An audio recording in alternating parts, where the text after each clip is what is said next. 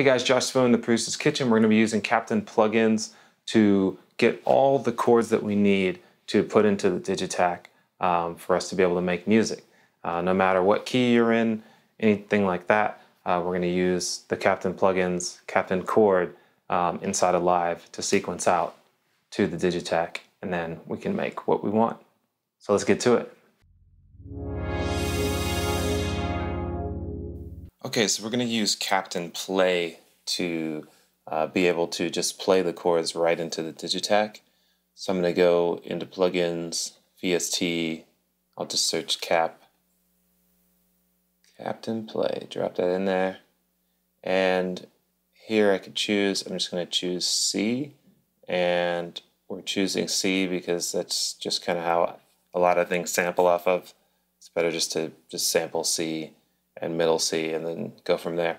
So once that's set up, so then I can just use the keyboard and play my C major.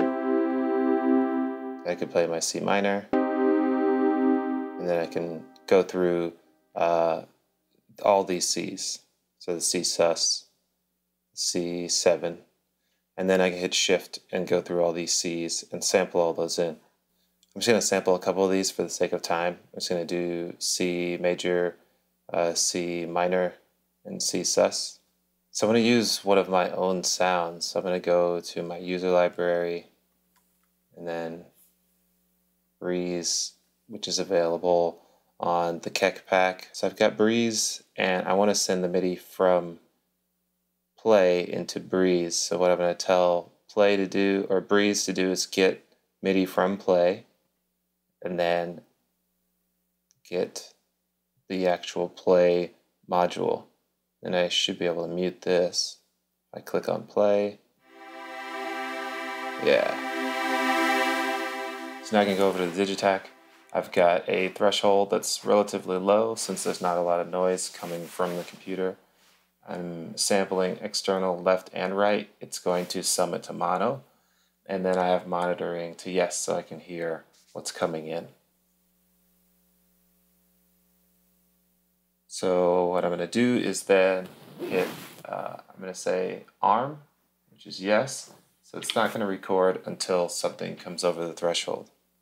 One thing I need to do inside of Live is tell it where I want it to go. So I'm going to say external out, 3 and 4, and you can see it's out to DT. In Live 10, I can name these, so I can put this. So I got 1 and 2 coming in from the Digitakt, in from DT. And then on the output, I've got out to DT. So that's how this name ended up here. And then I'm using my audio interface to be the ins and outs. If you look on the Digitakt, you can see these two guys are coming in from the computer. So you input left and right, and these are going out to my computer. So this is coming in from 3 and 4 out of my iConnectivity Audio 4 Plus, and these are going into the iConnect 4 Plus. So now I should get signal coming in through here.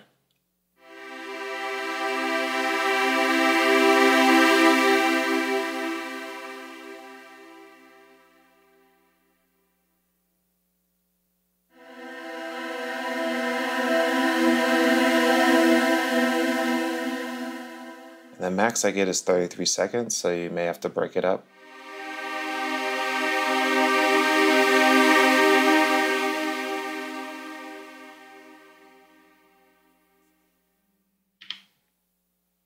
So once that's done, it's going to normalize, and then I can start trimming.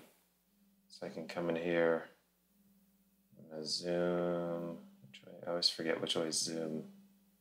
There it is, trim. That's zoom. So then the more I zoom in, the faster I can trim. So then I'll hit trim yes, save yes, and I'll go in and name it. So I can delete everything and then just do C, Mage, and then I would hit save. but I already have one saved, so I'm not going to do that. But I hit save. It asks where I want to. Let's just do it.